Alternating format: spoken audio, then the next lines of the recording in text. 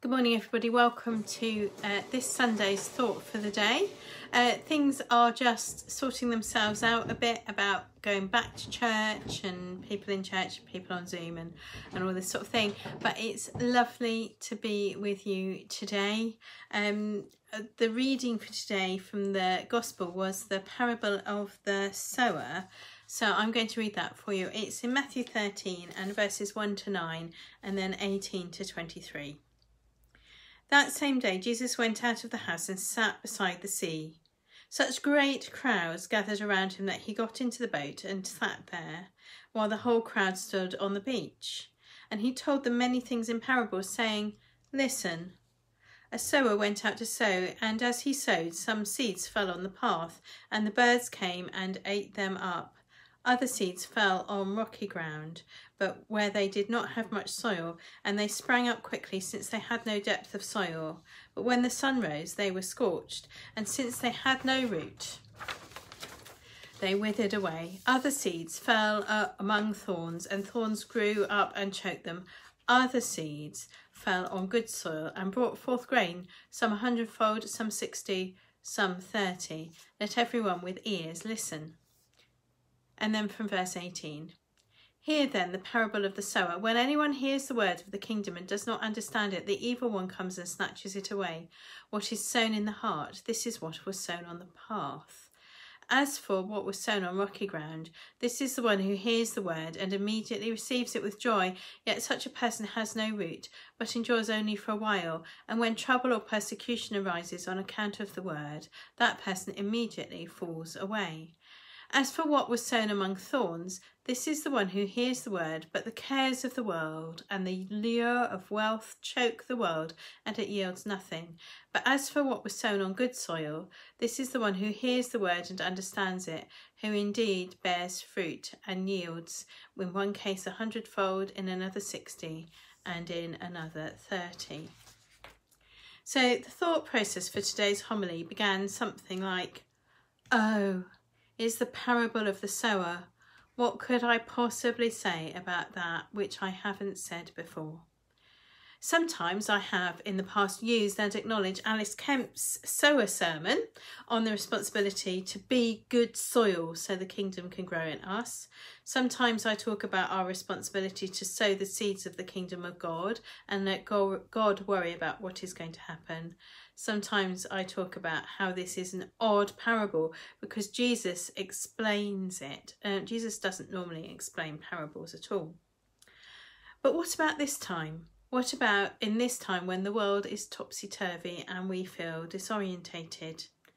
I began with two questions in my head. Now, the figures suggest that those people with more time at home, so not the key workers rushed off their feet, but the other people with more time have been returning to gardening during the last few months. And the two questions that this sparked in my mind were, have you ever planted seeds for something and been surprised that it actually grew? That happened to my pansies this year. They have actually grown. I'm waiting for them to flower still, but they're still growing strong. Also, have you ever not planted something which you have watched grow in your garden and wondered where it came from and wondered who planted it?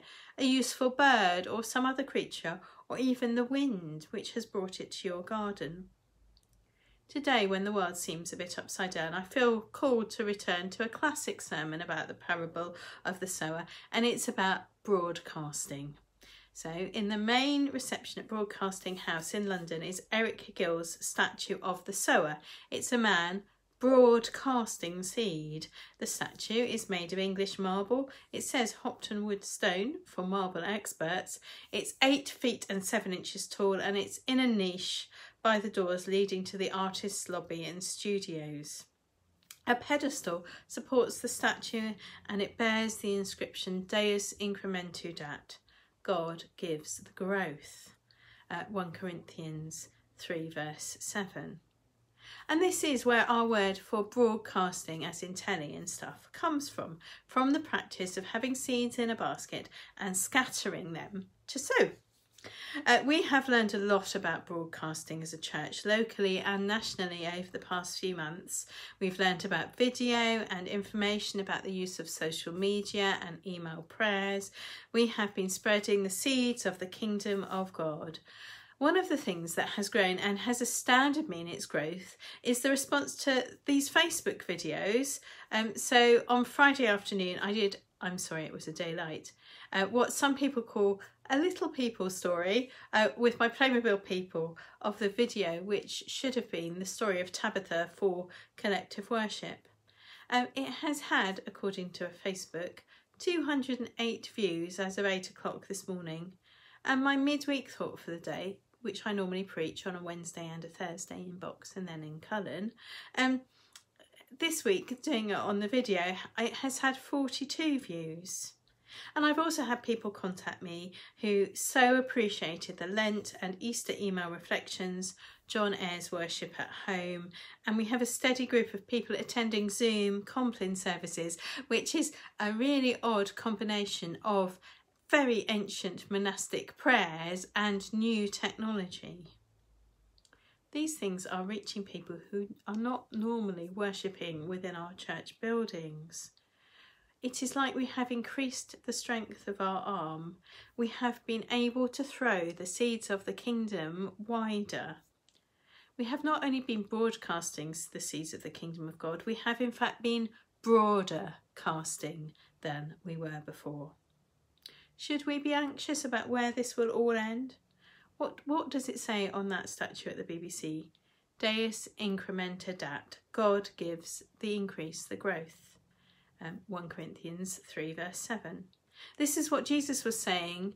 He was saying that when we sow, some will grow and thrive, some will grow and fail, some will not grow at all. We sow. Our responsibility is to sow. Our responsibility is to broadcast the seeds of the kingdom of God, and it is God who will see to the rest, to the growth. Thank you for watching and listening today.